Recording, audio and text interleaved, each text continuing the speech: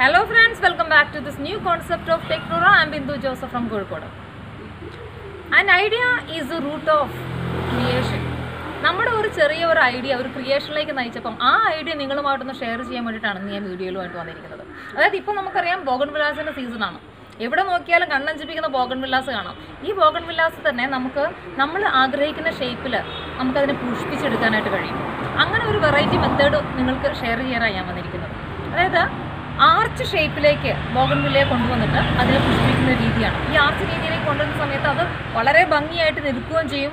അതുപോലെ തന്നെ അതിൻ്റെ ഓരോ ശിഖരങ്ങളിലും അതിൻ്റെ ഓരോ മൊട്ടിലും പൂ വരാനുള്ള സാധ്യതയും കൂടുതലാണ്.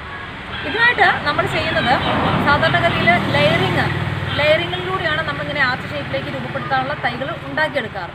ലെയറിങ് എന്താണെന്ന് അറിയാത്തവർ നമ്മുടെ ഇതിന് തൊട്ട് മുൻപത്തുള്ള വീഡിയോ ഒന്ന് കണ്ടു കഴിഞ്ഞാൽ മതി, ലെയറിങ് എന്താണെന്ന് മനസ്സിലാവും. അപ്പോൾ ലെയറിങ് ചെയ്ത് എടുത്ത തൈകൾ നമ്മൾ കുറച്ച് ഹൈറ്റ് കൂട്ടിയാണ് എടുക്കുക.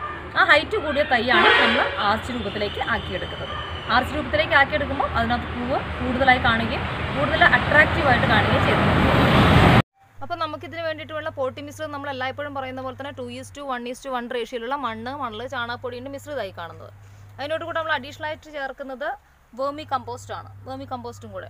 അപ്പോൾ നോക്കുക, നമ്മൾ ഈ വലിയ ചെടി, അതായത് നമ്മൾ ലെയർ ചെയ്തെടുത്ത ഭയങ്കര ലോങ് ആയിട്ടുള്ള ഈ ചെടി എങ്ങനെയാണ് നമുക്ക് കൂടുതൽ അട്രാക്റ്റീവായിട്ട് ഒരു ആർച്ച് രീതിയിലാക്കിയിട്ട് ഏറ്റവും കൂടുതൽ പൂകൾ ഉണ്ടാകത്തക്ക രീതിയിലേക്ക് ചെടിയെ വളർത്തി എടുക്കുന്നത് എന്നാണ് നമ്മൾ നോക്കുക. അപ്പോൾ ഇത് നമ്മൾ ഈ ചെടി ചെരിച്ചാണ് വെച്ചിരിക്കുന്നത്. നേരെ വെച്ച് കഴിഞ്ഞാൽ നമുക്ക് അതിൻ്റെ ആ ഒരു ആർച്ച് ക്രിയേറ്റ് ചെയ്യാൻ ഇച്ചിരി ബുദ്ധിമുട്ടായതുകൊണ്ട് ഈ ചെടി ഒരു അല്പം ചെരിച്ച് വെച്ചിരിക്കുകയാണ്. അടിയിൽ നമ്മൾ മണ്ണും ചാണകപ്പൊടിയും വേർമി കമ്പോസ്റ്റും കൂടി ഇട്ടിട്ടുണ്ട്. ഇനി നോക്കുക എങ്ങനെയാണെന്ന്. നമ്മൾ ആ പോട്ടിംഗ് മിശ്രിതം സൈഡിലൂടെ ഇട്ട് കൊടുക്കുന്നു.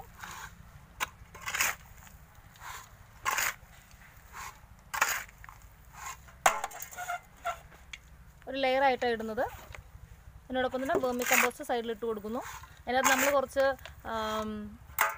മറ്റേ ചകിരിച്ചോറ് ചേർക്കുന്നുണ്ട്. ചകിരിച്ചോറ് ചേർക്കുമ്പോൾ എന്താണ് ബെനിഫിറ്റ് എന്ന് വെച്ചാൽ അതിനകത്ത് ഇച്ചിരി വെള്ളം കെട്ടി നിന്നോളും. അതായത് പെട്ടെന്ന് ഡ്രൈ ആവില്ല. വെള്ളം ഇങ്ങനെ സ്പോഞ്ച് പോലെ അത് പിടിച്ചിരിക്കുന്നതുകൊണ്ട് നമ്മൾ കുറച്ച് ചകിരിച്ചോറും അതിൻ്റെ കൂടെ ചേർക്കുന്നുണ്ട്. നല്ലപോലെ കറക്റ്റ് ഫിറ്റാക്കുക. ഓരോ ലെയറായിട്ട് ഇട്ട് കൊടുക്കുക.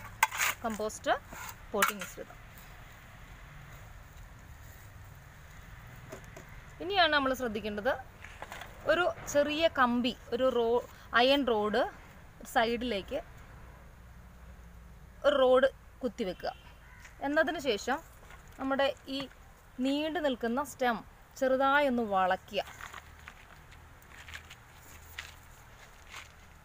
വളച്ച് ചെറിയൊരു ത്രെഡ് ഇട്ടിട്ട് കെട്ടിക്കൊടുക്കുക.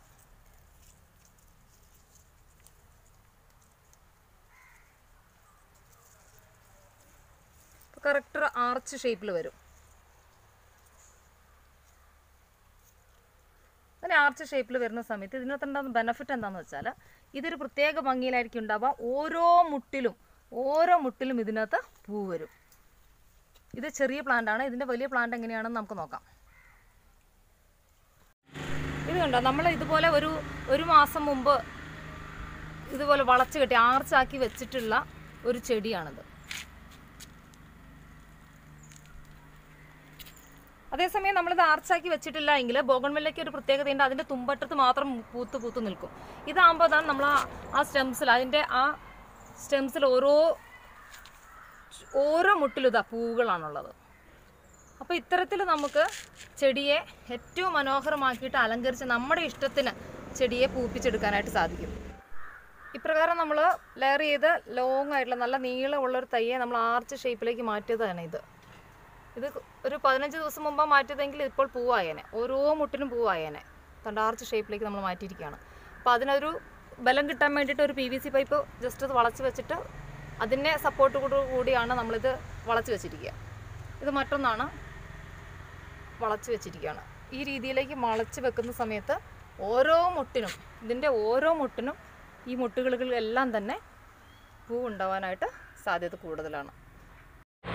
ഈ ചെടിയെ നമ്മൾ കെട്ടിവെച്ച് ഷേപ്പാക്കിയ ചെടിയാണിത്. നമുക്ക് കാണാം, ഇതാണ്ട കെട്ടിവെക്കുന്ന സമയത്ത് അല്ലെങ്കിൽ വളച്ച് വെക്കുന്ന സമയത്ത് അതിൻ്റെ ഓരോ തലയിലും ഇതെല്ലാം പൂമൊട്ടുകളാണ്. ഓരോ തലയിലും പൂമുട്ടുകളാണ്. ആദ്യം നമ്മൾ ഒന്ന് ഒരു ഷേപ്പ് ആക്കാൻ വേണ്ടി ഒരു ത്രെഡ് വെച്ച് കെട്ടി വെച്ചിട്ടുണ്ടാവും. പക്ഷേ ഒരു 15 ദിവസം കഴിയുമ്പോഴത്തേക്ക് നമ്മൾ ഏത് ഷേപ്പിലാണോ കെട്ടി വെച്ചിരിക്കുന്നത് ആ ഷേപ്പിലേക്ക് ചെടി കെട്ടി വെക്കാതെ തന്നെ ആ രൂപത്തിലേക്ക് മാറ്റം ചെയ്യപ്പെടും. ആർച്ച് ഷേപ്പിലാണെങ്കിൽ ആർച്ച് രൂപത്തിലേക്ക് വരും. അതല്ലാതെ നമ്മൾ ഏത് രൂപത്തിലാണോ ചെടി കെട്ടി വെച്ചിരിക്കുന്നത് ആ കെട്ടിവെച്ച അതേ ഷേപ്പിൽ തന്നെ ചെടി രൂപപ്പെടും. ഇപ്രകാരത്തിൽ നമ്മൾ ആർച്ച് ഷേപ്പാക്കി വെച്ചിരിക്കുന്ന ഒരു തൈയാണിത്. ഇങ്ങനെ ആർച്ച് ഷേപ്പ് ആക്കുന്ന സമയത്ത് നമ്മൾ വളച്ച് കെട്ടുന്ന സമയത്ത് അതിൻ്റെ ടിപ്പ്, അതിൻ്റെ അട്ടം എന്ന് പറയുന്നത് നമ്മൾ നുള്ളിക്കളയണം. അത് നുള്ളിക്കളഞ്ഞാൽ മാത്രമേ ഇങ്ങോട്ടേക്ക് ഇതുണ്ട് ഓരോ സൈഡിലും ബ്രാഞ്ചസ് വരുന്ന ആ ബ്രാഞ്ചസ് എല്ലാം തന്നെ പൂക്കും. അതുകൊണ്ട് ഓരോ സ്റ്റെമ്മിൻ്റെ ഓരോ പാർട്ടിലും വ്യത്യസ്തമായ ശകരങ്ങൾ പൊട്ടി വരികയാണ്. ഈ പൊട്ടി വരുന്ന ഓരോ ശകരങ്ങളിലും പൂമുട്ടുകൾ വന്ന് നിറയെ ഭംഗിയായിട്ട് പൂക്കും. അതിൻ്റെ തലപ്പ് നമ്മൾ ആർച്ച് പരുവത്തിലാക്കി അത് ഷേപ്പാക്കുന്ന സമയത്ത്, വളച്ച് കെട്ടുന്ന സമയത്ത് അതിൻ്റെ ടിപ്പ്, അതിൻ്റെ ഏറ്റവും തുമ്പട്ടം നുള്ളാനായിട്ട് മറക്കരുത്. അപ്പോൾ നമുക്കിന്ന് വൈൻഡപ്പ് ചെയ്യാൻ സമയമായി. ഈ വീഡിയോ നിങ്ങൾക്ക് ഇഷ്ടമായാൽ നിങ്ങളുടെ ഫ്രണ്ട്സിനും റിലേറ്റീവ്സിനും എല്ലാം ഷെയർ ചെയ്യുക. ആദ്യമായാണ് വീഡിയോ ടെക് ഫ്ലോറ ചാനൽ കാണുന്നതെങ്കിൽ ആ സബ്സ്ക്രൈബ് ബട്ടൺ അമർത്തുക, ആ ബെൽ ഐക്കൺ കൂടെ അമർത്തുക. വീണ്ടും we will meet again with a new concept. Till then bye.